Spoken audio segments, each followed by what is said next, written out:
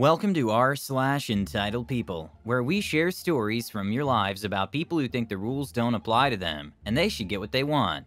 Thank you, friends, for subscribing to the channel, and for so many likes. And today we have two great stories, so subscribe, hit the like button, and let's begin. The first story. Management does some machinations with the working hours. A bunch of workers get fired, and new ones don't stay long. The second story. They thought I would help for free after I quit, and balked at my consulting rate. The first story is, cut my hours and treat me like C? This isn't the only hotel in town. I've recently left the hospitality industry and gotta say, I really don't miss it. I was FDA and night audit and a few different properties over the last 5 years, but thought I would share the first job I quit. It was a Smilton property that was initially managed okay. It was on the older side and in desperate need of a renovation, but it was doing decent business when I was first hired.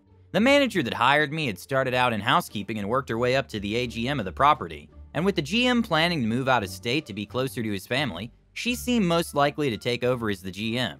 We were all happy for her because she took care of every department, and was never afraid to work wherever extra help was needed, including staying with me overnights when I was starting, and my coworker called in sick. When the GM officially announced his exit, we were all excited for the transition of AGM to GM, but as you can imagine by my title, it never happened. From what I heard, she saw an advertisement for the position online. When she confronted the hotel management company that owned the business, they assured her it was just to see what was out there, and that they would get her a contract as soon as possible.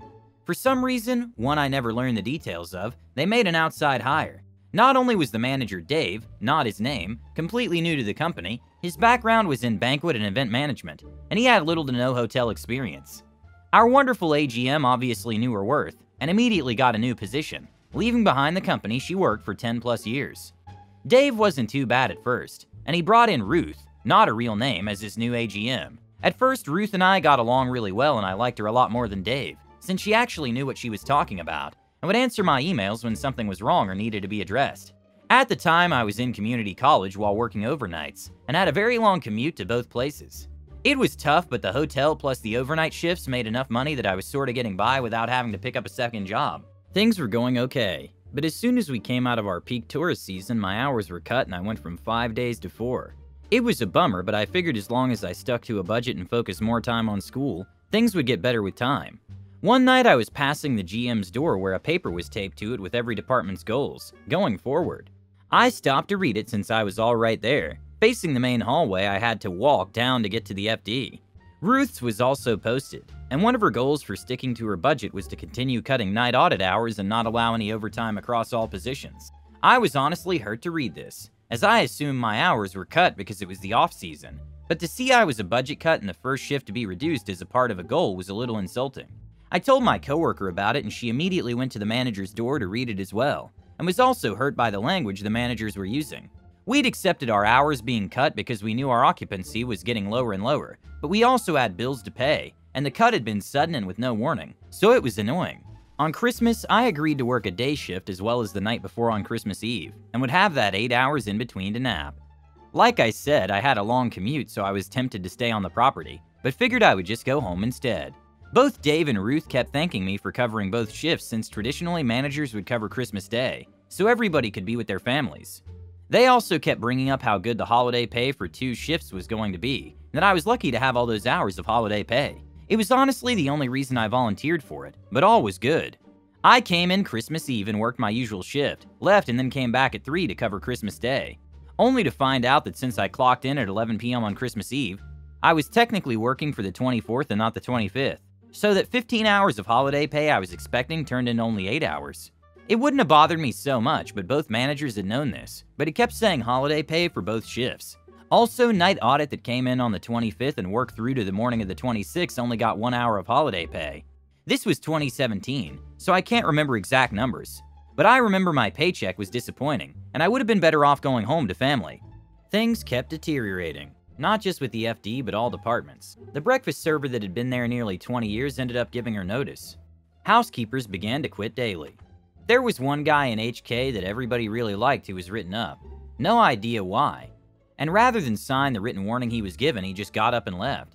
Again, it's been a while, but it was either 4 or 5 others that left it with him that day. The one day I needed off was Thursday, as I didn't have class that day and Wednesdays were very long for me. Class all day plus my night shift. It had never been a problem before, but suddenly I was on the Thursday schedule. I switched with another night auditor and went about my business thinking it was just a management oversight.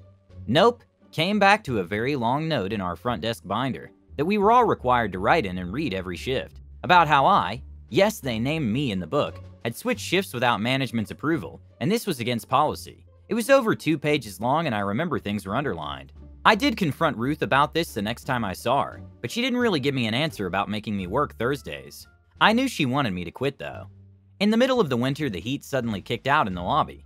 It was freezing outside. North USA. Think -20 Fahrenheit some nights. I didn't care if it was unprofessional. I kept my jacket on all night, and at one point grabbed a blanket from housekeeping. I didn't have gloves, but I remember the mouse got so cold that I had a hard time running the night audit. I went and sat by the fireplace to warm up before returning to the desk all night. I ended up getting sick over my weekend, but because I needed the cash and this was pre-COVID, I went to work sick 3 days later only to find out the heat still hadn't been fixed. They brought a tiny space heater to the front desk, but the roof was so high that even with the thing on full blast, it was still too cold to be working without a jacket or a blanket. One thing I'd done for several months at this point was laundry on the slow nights. I didn't know how to fold sheets and bedding, but myself and my coworker I was friends with had figured out towels, and we did this in the back where we could watch the front desk but also kill some time folding. One night I couldn't get the dryer to go after I'd thrown some wet towels. It was the lint trap that needed to be cleared, but I didn't know how to do this on the large industrial machine, and rather than break anything, I didn't fold anything that night, and knew the load would have to be redone. That morning, the head of housekeeping came up and gave me an earful about not taking wet laundry out like that, as it set her behind. I did feel bad, but also didn't bother asking how to clean the lint trap. Up to this point, I'd been doing her a favor, and after I apologized about the wet towels, my friend and I agreed we wouldn't do any more laundry even on the slow nights when we were bored. Sure enough, in the front desk book about a week later, there was a new entry about night audit duties, which now required us to do laundry during downtime. Because housekeeping was so short-staffed, they also asked us to start cleaning the lobby bathrooms. Eventually, myself and the other night auditor that I was friends with started to look for new jobs. We'd had enough of the place and it was becoming too much, with 0% chance of us getting paid more for these additional duties. Our hours were still 4 days a week, and while I could never prove it, I had my suspicions that our hours were being manipulated in payroll. My checks did not seem to reflect the hours I was working, and somebody mentioned in accounting that the company had the right to clock us out if our shift was over, and we were supped to be done for the day. Like I said, high turnover. More than once I had to stay later or come in earlier to cover the desk, but I didn't see those extra hours impacting my checks. My friend gave notice when she got a job at a nicer hotel in town, and I gave notice a few days after her when I landed at a much smaller 2-star property that I actually really loved. Well managed, I had a chair and a television behind the FD, and was allowed free breakfast every day plus more money. Would have stayed there for years, but eventually moved for school. I later learned the reason our hours were cut is because the management company was selling the property, and the main reason Dave was brought in was to make the place look more profitable. It worked, and the place was sold to the new company, but by then it was more or less gutted of people that had worked there and loved it for years. It still needed renovation, and from what I've seen in reviews, that never happened. The rooms are around $400 in the summer, but the beds are old, the carpets are nasty, and the plumbing was always busting. Overall, would not recommend. The best part? About a month after 2 of the 3 night audit left, the guy they hired for the shift also realized how messed up the place was and quit. Ruth was told she needed to cover overnights, but she had 4 kids at home and didn't want to work overnights. I heard she quit when they told her she had to cover overnights. About a month into my new job, Dave texted me and promised a raise if I came back. I told him thank you, but that I was very happy at my new hotel. True. He also texted my friend, but she never responded. She was happy at her new property. We talked about it when we grabbed breakfast together. Dave ended up working a lot of overnights. We know this because he had to call my friend when he was oversold the following summer to see if she could take a few walks. I heard he was fired, but I don't know as I've long since moved. The second story is... It finally happened. A growth story. Happened a few weeks ago, but D, it felt good. Before finding this sub, I was mostly a hard work pays off kind of person. I've been in manager and director level positions in a somewhat niche industry, and always struggled to keep people happy. By the time I realized it was due to cheap and overly critical leadership above me, I jumped ship. That's a story for another time.